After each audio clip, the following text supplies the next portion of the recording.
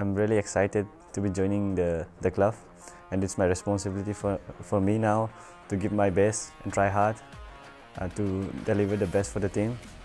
And I'm looking really forward with the team to get some positive vibes in the team. So FC Goa come up with the offer.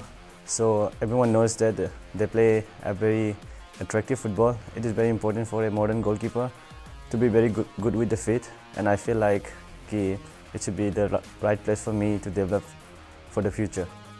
When you see keeper playing from the backside, it's very easy in the television, but it needs a lot of confidence to do all those steps. It's not an easy task, but I need to work really hard on my feet as well to get adapted with the team, and it's going to be a new challenge for me to handle the ball with the feet and get those good passes.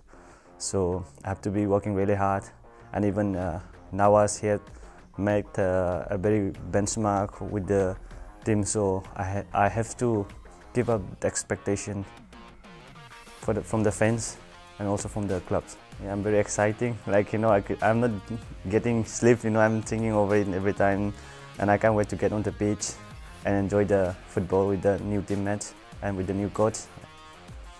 It's a new chapter for me. Hello to all the Goa fans, and we know that Goa have a very good fans. I saw in many seasons that they are supporting home and away matches, and I'm very excited to be playing with you all people. So keep supporting us.